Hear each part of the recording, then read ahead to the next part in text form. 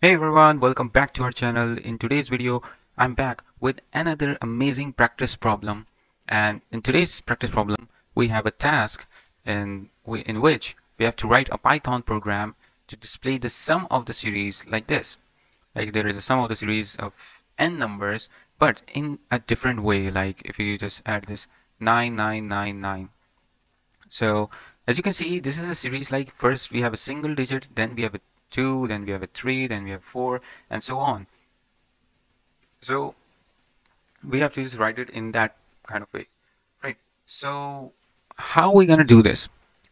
So the first thing that we have to print it in this way, and then we have to make the sum of the series. So the first, let's figure out how we can print this, and then we'll see how we're going to display the sum of the series. So the first thing that I'm going to do is I'm going to take the input from the user. As I've taken the input from the user, the second thing that I have to do is to just print the series. And to print the series, I have just made the for loop. And it's a bit simple. I have to print 9, for example. You can print any kind of number, or you can take input and put it here and just print that way. So I'm going to print this 9 into I times, right? So if it's 1, then it's going to print 1 time. If it's 2, it's going to print 2 times. And in the end, I'm going to just add this AND function so that there must be a gap between them. The second thing, so this is we're going to print the NI time. If I print 5, so you can see that it print the same series in the 5 times, right? The next thing that we have to do is to print the sum of the series. For that, I have to first initialize a variable sum to 0, and then what I have to do, I have to just add the sum into this variable plus equals to. Now just make sure just be conscious what I'm trying to do here. What I'm trying to do here is that I am just 9 multiplied by I, and then I'm just typecasting it into the integer.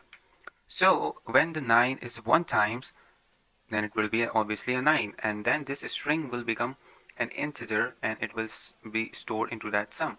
Then in the next iteration, when this I will become 2, then when it multiplies with the string, then it will become 99. And when this 99 is typecasted into a string, and then it is added to the sum.